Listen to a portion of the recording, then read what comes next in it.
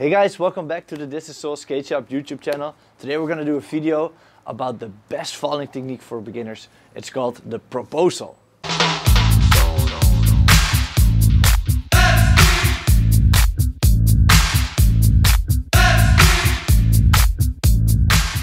We are here right now in the Thisissoul Skate Shop. If you ever need some gear, some skates or some protection, you're at the right spot here.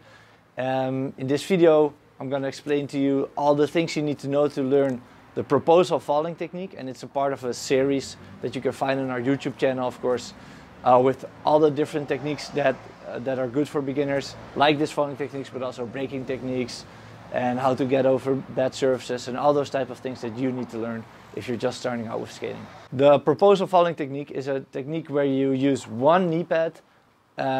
Of course, you're probably going to have two on, but you only use one. You put one knee on the ground and you slide until you stop. To do this technique, you need good knee pads, of course. And there's a couple of different types of knee pads, so let me quickly run you through those before we start practicing. Here you see a knee pad without a plastic cap, and it's flexible. This is used underneath your pants, and it's not good to slide on. For the proposal technique, we need to slide, so we're not going to use one of those. We need one with a plastic cap, like this one. And then there's plastic cap knee pads that are thick and that are thin. The thicker they are, obviously, the easier it is to land on and feel safe. Like the thin ones, you're still gonna feel the impact. And I want you to be able to do the proposal without hesitation, so that you can just drop yourself, boom, on your knees and feel safe. That's why the thicker the knee pads, the better. Here's one that is a little bit in a pointy shape like this. You should avoid these because they will turn like to the left or to the right when you fall on it. So you want one that has a flat cap like this instead of a pointy one like the one that I'm holding now. Also take note that a good knee pad should have a good sleeve on the back. So this one has an open sleeve here, and this one doesn't stay on its place as good as the one that have like a complete sleeve from top to bottom. There's also knee pads that have like, it's called a butterfly wrap, and they have like not a complete sleeve, but these flaps here, and then with the strap over it. These also are really good if they have both a strap and a flap like this.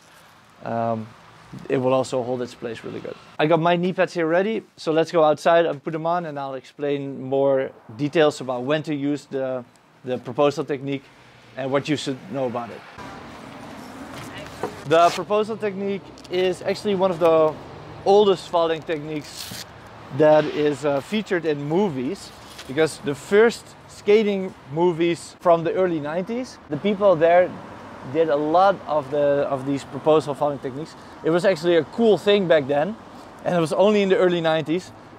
Thinking about movies like Dare to Air, which is one of the first movies that features, no, I think the first movie that features people doing tricks on skates.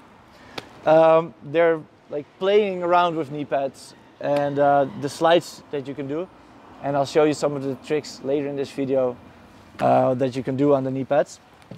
One of the skaters that does this currently is Robbie Pitts. He also has a cool video where he's playing a lot with this knee pad, so check that one out. I'll put a link in the description. So when to use the proposal falling technique instead of others. The proposal falling technique is done if you're skating in a fairly straight line, but if you're making turns and if you're skating more fluently, you're more likely to use the mermaid falling technique. We have a video about the mermaid falling technique as well.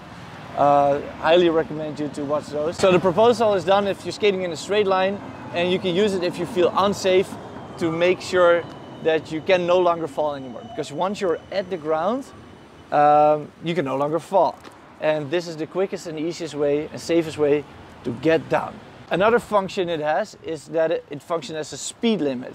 So these falling techniques actually determine how fast you can go. Because if you ask me, you should never go faster than that you're able to do the falling technique with.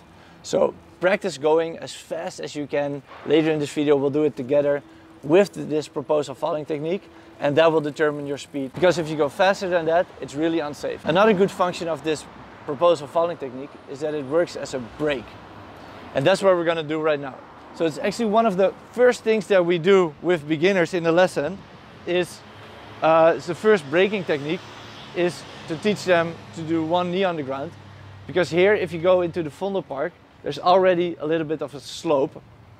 And then you go faster and faster and faster. So then you just put one knee on the ground and you're safe. Boom, easy. If you're starting out skating, braking is one of the most hard things that you're going to learn. It's very, very complicated, and there's a lot of technique. There's like 10 stopping and braking techniques or something, and you need to be able to learn them all. And this is actually the easiest way to come to a standstill. Right, let's practice the proposal technique together. And to do so, we're going to start standing still. So let's find a nice spot. I always like it here. All right. All right. So let's practice it standing still, and I'll give you all the tips that you need. First thing what you want to do is, if you fall, is get down. Doesn't matter if you're doing the proposal, if you're doing the mermaid, or if you're doing the rockstar falling technique, or if you're creating your own subcategory of falling techniques. Most people do that. They fall in some creative way.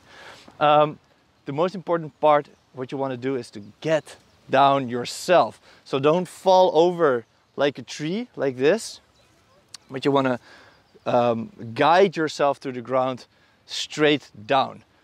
The most common beginner's mistake is to fall like this, like a plank, like this, straight in a push-up position without the knees touching the ground, with all the weight on the wrist. And we are going to do the opposite, because we're going to try not to use the hands. We're going to get down all the way. This is called the cannonball movement. So you sit and make yourself round like a cannonball. And from this position, when you're as low to the ground as you can, you're gonna put one knee on the ground, and then boom, you're safe. Because once you're at the ground, you can no longer fall. All right, there's a few things that you should do. One of the things is you should avoid having your foot stretched like this. You should have your foot close to your knee, like this. All right, the closer your foot is to your knee, the better. All right, that's tip one. Then the second tip is you don't want to be in this position. You want to be in a position where your hip is close to your heel here. All right, and then the third tip is not to use your hands. At least, I mean, like if you're actually falling, you can use your hands, of course. But while we're practicing, you're going to practice to not use them. Because if you practice to not use your hands, you can then later always use them as a backup.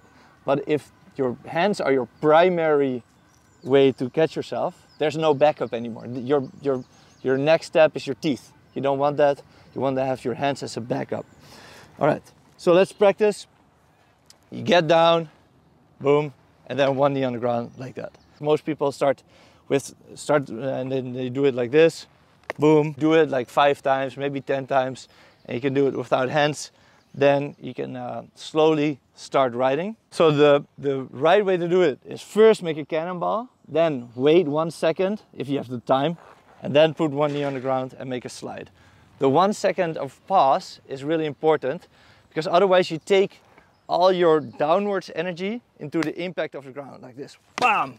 And it's a really hard impact, and you don't want that. You want to have the softest impact possible, all right? That's the goal. Let's try again. Skate a bit, get down, cannonball, wait 1 second, put one knee on the ground. And then that's the moment that most people will have their foot again stretching like this. So remember, keep your foot close to your knee. All right, let's try again. You go skate, get down, cannonball, wait 1 second, put one knee on the ground, keep your foot next to your knee. And then another mistake that people will do is to have the foot roll forward and get back into this position where your hip is not on your heel. All right, so try to hold this, try to hold that, and just go straight. Okay, come skate, get down, cannonball, wait 1 second, one knee on the ground, hip to the heel, foot next to my knee, go in a straight line and come to a standstill. Boom, safe. The goal in the beginning is to slide as long as you can, because you want to be able to do that. If you can do that, then you have a really good controlled fall. And then you can take that control and try to brake as fast as you can with it. Come to a quick standstill. Let's try that. Go skate. All right, to be able to brake quickly, I'm just putting more weight on my knee. All right. Once you master all the little tips that I just gave you, you can slowly, gradually build up speed. Are you ready? Let's go. Boom.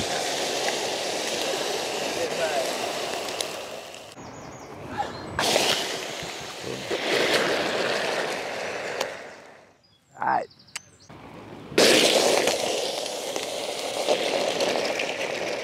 All right.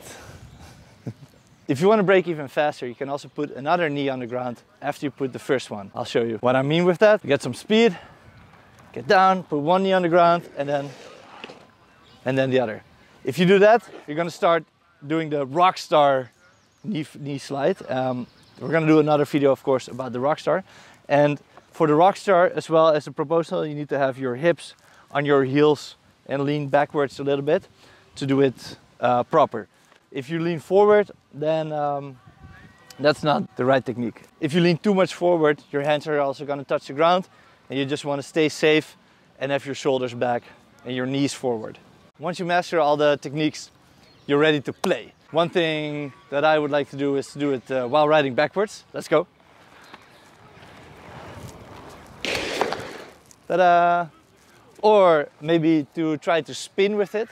Or if you're in a skate park, you can use it to go down a slope with. You should just play with falling, because you want to be able to do it properly. Once the moment comes that you lose your balance, you want to have it internalized of what you need to do.